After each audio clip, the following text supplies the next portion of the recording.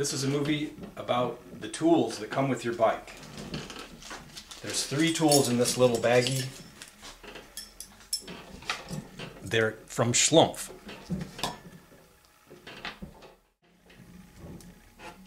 This is one of those 3 tools, a very small Torx wrench.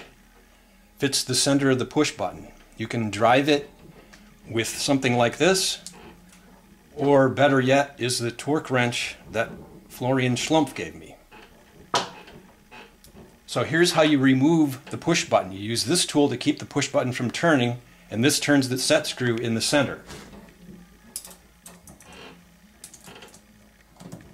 I just loosen the set screw, and now I can spin the push button out.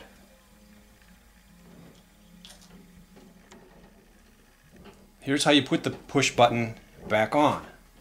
There's a threaded rod in there that you can't see right now, but that's spinning onto that threaded rod. And you turn it on, spin it in until it stops, and then back up a couple of turns. You have to be sure that there's this free play available. You don't want to turn it in too far, or you might not be engaging the shifter properly. You want to be sure that when you click it in, it still can wiggle.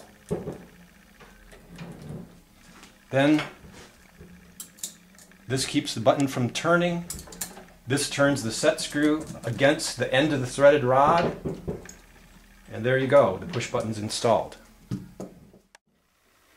So here's the 3rd tool that comes from Schlumph. This is to protect the threaded rod from the crank puller. If you're going to remove the cranks, this is perfectly normal, just like any bike shop would do. Remove the fixing bolt.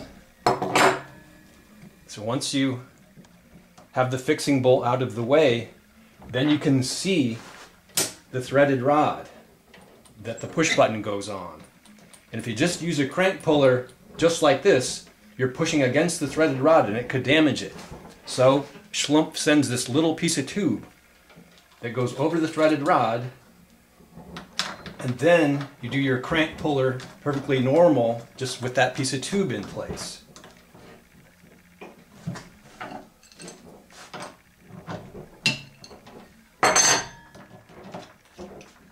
There's the tube, there's the threaded rod again.